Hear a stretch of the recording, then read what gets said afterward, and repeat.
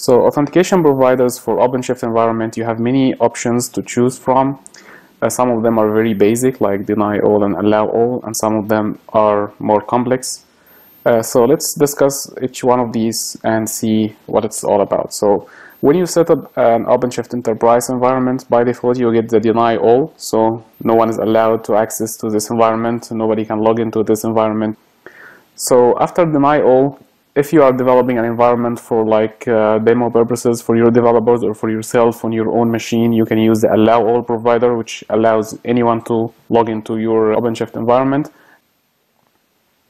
And we have the HT password. The HT password is a file-based authentication provider. This is where users and their credentials are saved on a file on the file system, and you just pass this file location to the configuration of your master nodes. And then you have the keystone, which is based on OpenStack Keystone Server authentication. And you have the LDAP, which is, in my opinion, the most common feature or the most common option for any enterprise. You usually have your Active Directory or other sort of LDAP server in your enterprise, and you want just to attach your environment to this directory server and let users authenticate with their own like Windows accounts or something. So this is what we'll be doing in this lecture. We'll be going through configuring an Active Directory on Amazon Cloud, and we'll be using this Active Directory as our LDAP provider for the OpenShift environment. And then you have basic authentication. And basic authentication is to let your environment authenticate against another server you have somewhere through HTTP requests. So you can just have your login URL, which is based on basic authentication in your server, a Tomcat server or something else, and you use this to also authenticate users to your OpenShift environment. And you have the request header, and in this authentication provider you will be authenticating users based on a specific header in their requests. And this has to be combined with another provider which will actually add this header to users' requests. And you can authenticate users based on their GitHub account, and you can authenticate users based on GitLab account. Both of these are Git servers. And you can use Google account to authenticate users, and you can use OpenID. For all of the last four options, you have to obtain the token and talk to the APIs related to these providers. So this is the environment we currently have. We have created a virtual private cloud to host our environment, and we have created a public subnet with internet gateway attached to it. And we have created 3 EC2 instances, 1 master and 2 nodes. And we had a hosted zone that's resolving our nodes internally within the public subnet. And we have a public hosted zone that resolves to our master node from the outside world. These are the changes we'll be adding to our environment. We'll be adding 2 private subnets which will host our Active Directory. And the reason for having 2 is that this is a requirement when you are creating the Active Directory on Amazon Cloud to have 2 different subnets in 2 different zones. This is for high availability reasons. So we will be adding 2 private subnets. It's private because we don't need to access this Active Directory from outside of our AWS VPC. And only our OpenShift environment needs to access these servers, so keeping these subnets private is actually preferred for this reason. And in our public subnet, we'll be adding a Windows machine, and we will attach this Windows machine to the domain so we can use it to control and manage the Active Directory. Okay, so switching to my AWS console, and we will start building this Active Directory. So on the console, I will actually visit my VPC section first to create the 2 new private subnets.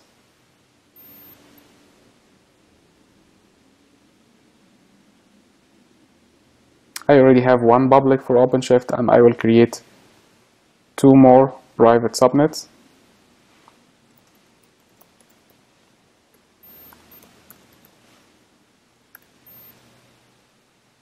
This will go into OpenShift VPC, and the availability zone I will choose to be. They have to be in 2 different availability zones. This is a must for Active Directory, and I will go with 10.0.2.0/24 for my CIDR. Yes.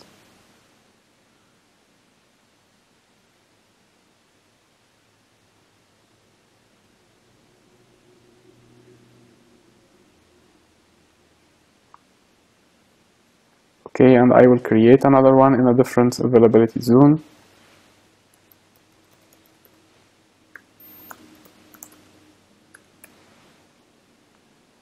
going to my VPC. I will do this in 2C 10.0.3.0-24.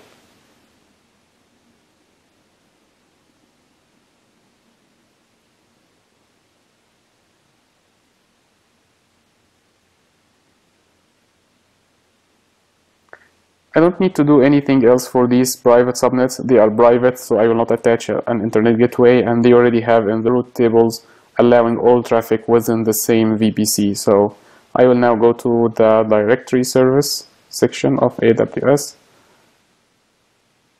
and I will start by creating a simple Active Directory.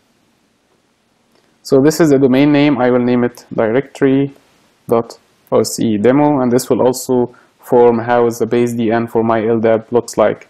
The short name is LDAP. This is just for display purposes, and this is the administrator user. I will use this user to log into my Windows machine when I let it join the domain, so I can administrate this Active Directory, and I will just create a password, a description. So this is OpenShift LDAP, and I go with a small. I will choose my VPC here, and I will choose the private subnets 2.0 and 3.0. These are the two private subnets that I have just created. Create symbol. I will not save any passwords, and it will take some time until it's fully created. So meanwhile, I'll start a Windows machine so I can administrate this Active Directory when it's up. I'll go to my EC2 section,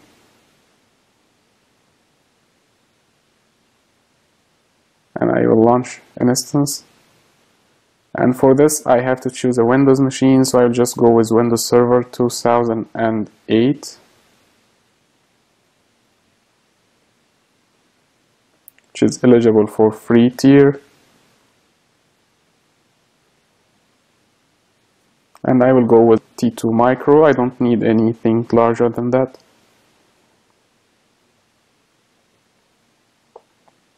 I will create this in my VPC, and it has to go to the public subnet, so I can connect to this one from my remote desktop. So it's going to the public. I will have to assign a public IP for it so I can log into this machine. You can configure from here to join a domain, but I found that this is more complicated and it was a little bit buggy to me, so I will just go through the Windows configurations to join the domain. So nothing else here. I will go with default storage, and I will name this my Active Directory Windows machine. And I will create a new security group for this. I only need remote desktop to be open, so I will not open any more ports for this machine. And if we need to open any ports, if we like install an LDAP client that we need to use to connect to Active Directory and needs more ports to be open, and so we can come and update this security group. So I'll name this my Active Directory security group.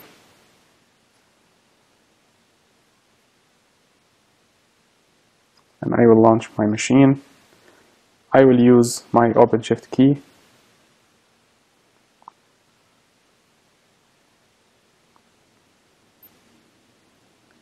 Okay. So meanwhile, until this is ready, let's go to the directory service and see if our Active Directory is, yeah, it's active now, so we are good to go. Let's go back to EC2.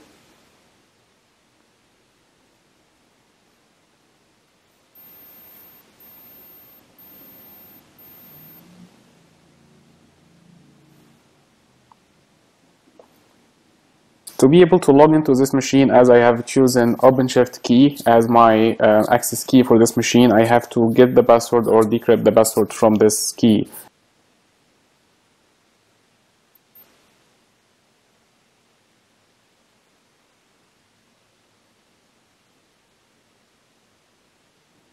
So here I have chosen the key file from my file system, and I will decrypt password, and this will give me the password I can use to log into the machine with administrator user. I'll just copy this password and I will open my remote desktop. So in remote desktop I have to enter the IP generated for my machine here, so it's 54.244.109.123. So administrator, and I'll paste my password here, and I will not join any domain. I don't need this as well.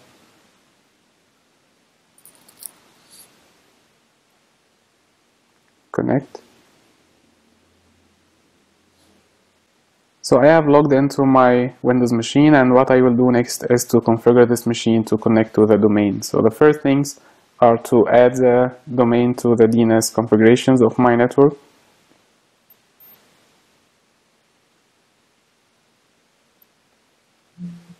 To the local area connection.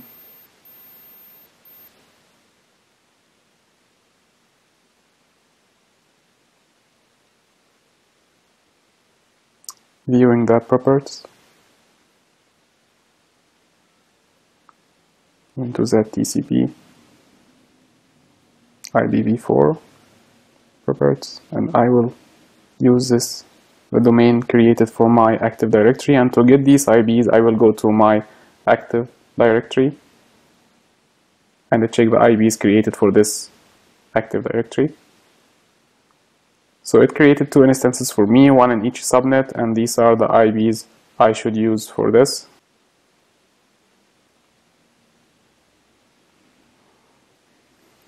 .10.0.2.135 and 10.0.3.212. Okay.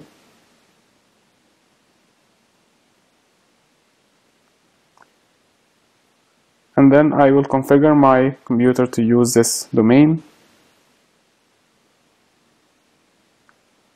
Here in the computer name I will change settings.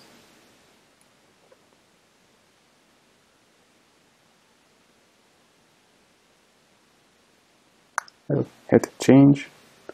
Computer name, I can change this to something meaningful to why I'm using it. So I'm using it as Active Directory Manager, and I will use the domain directory.oc demo,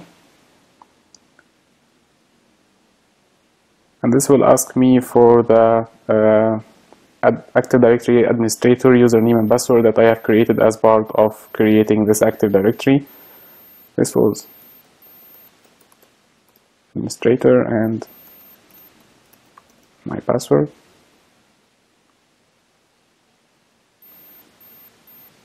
Welcome to the domain, and I need to restart my machine to reflect these changes and log in as the domain administrator. That's fine. Okay. Close and restart. So now I will log in to the domain. So my domain is directory.ocdemo, and I will just remove this local, and I will use the password I have created as part of provisioning the Active Directory. Okay. Connect. And now I logged into this machine as a directory administrator, so I can manage this Active Directory by viewing users, adding users, and deleting users, creating users and groups, and so on. And this is what we'll be doing right now. But before that, we have to enable the Active Directory services. So I will go to Server Manager.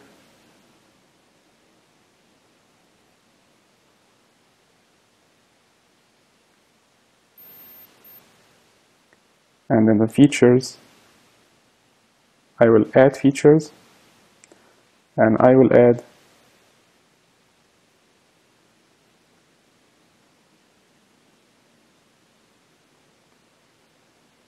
remote server administration tools.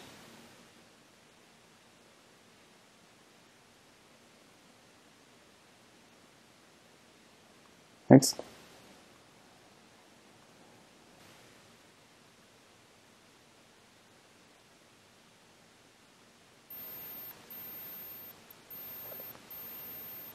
Okay, so I got to the results and it needs to restart my computer, so I will restart one more time.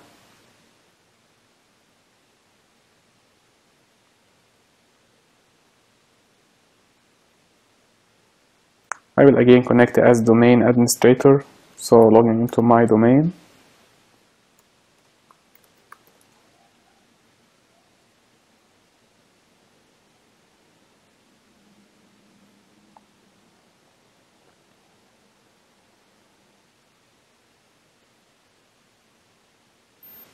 So getting the confirmation that everything has been installed successfully, I will close these windows. And now I have the tools needed to manage this Active Directory. I will go to Server. I will go to Administrative Tools, and I will go to Active Directory Users and Computers.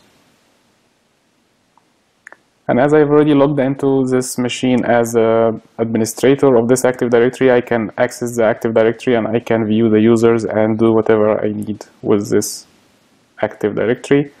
So first, I will be creating a binding user that I can use to bind my servers to this LDAP server.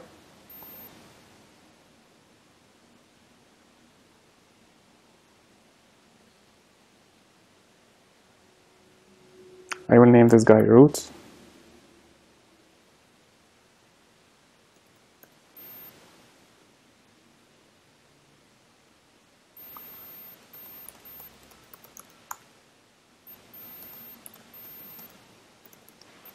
And I will just let him log in without changing the password.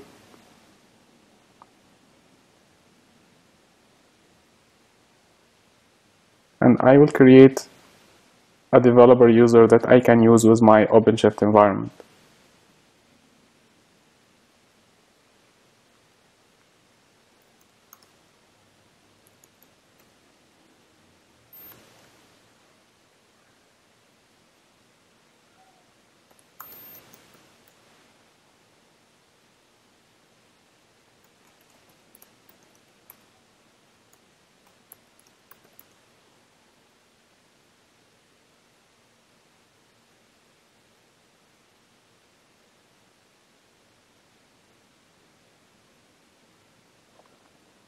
Okay, so now I have my Active Directory ready, and away from using this with OpenShift, this is actually an Active Directory on Amazon Web Services Cloud, so you can use this with any other environment you need. And in the next lecture, we'll configure our OpenShift environment to use this Active Directory as its LDAP provider for the environment.